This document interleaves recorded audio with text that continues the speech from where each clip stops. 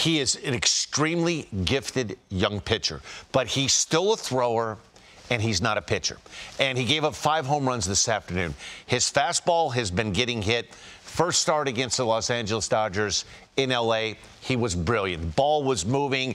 Some were cutting. Some were sinking. Velo, at 39 of his 80 pitches were at 100 miles an hour or more. So all of a sudden, we equate velocity with this guy is going to be a great pitcher. Guess what we've learned since? It's the learning curve.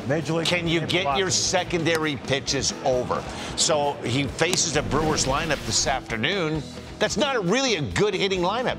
The Brewers have struggled top to bottom offensively. The Brewers' strength is their starting pitching.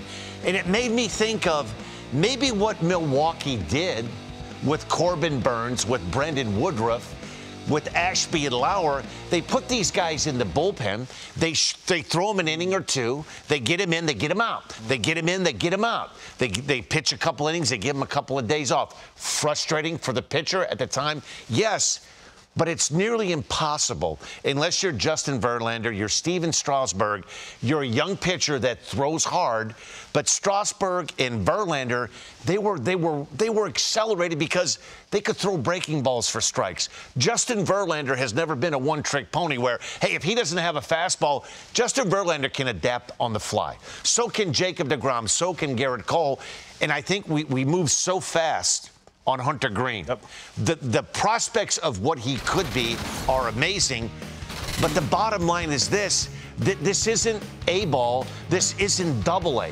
This is a league where guys have an idea of the strike zone.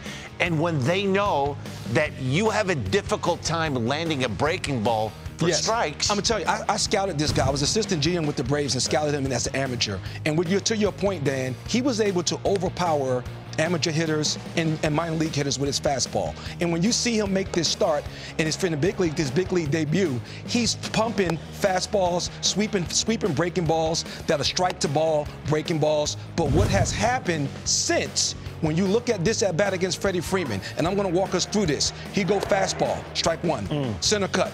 He then goes changeup, he goes fastball top of the zone. It's now 1-1. This is the telltale pitch right here. He goes changeup, had the confidence to throw it, missed with the changeup, and he throws a fastball that's center cut. Freddie Freeman swings through this pitch, and he misses it.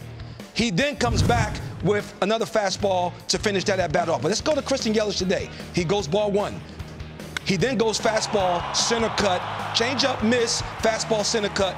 Yelich, I guarantee you, watched that Freddie Freeman at bat and said, I'm not going to miss the heater when he come back after the changeup. So for Hunter Greene, he reminds me of a young Doc Gooden. But what Doc Gooden had, what Hunter Greene does not have right now is something that goes north to south. Right. He had that 12-6 breaking ball, and for Hunter Greene, his breaking ball is more east to west. It's more of a slider than a curveball. So if he's not going to execute something that's going to go north to south with a breaking ball, he's going to have to develop a changeup. And for me, I know Cincinnati is looking and saying, this guy is taking his lumps.